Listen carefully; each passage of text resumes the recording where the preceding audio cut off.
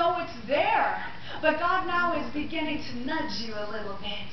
He's beginning to push you over the boat a little bit. And for me, this is the thing, is that I'm always asked to go into these places, and God always uses me to be a pusher. I say I'm a pusher. I'm always pushing people over the edge, over their comfortability. I'm always pushing them over. And some people say, Prophetess, I love you so much. I love your gift and your anointing, but you scare me.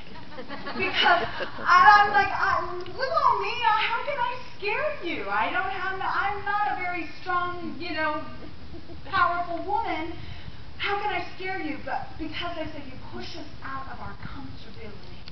You push us out of our comfortable zone where we feel like we're in a small town with a beautiful church. We'll just come to church on Sundays or whatever, and we will just pay our tithes and give our offerings, and we just love on people.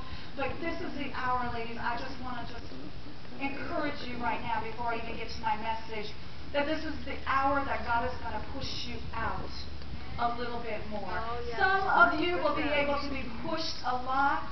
Some of you will just be able to just barely take a little baby step. And so, and I want you to welcome my new assistant, Jody.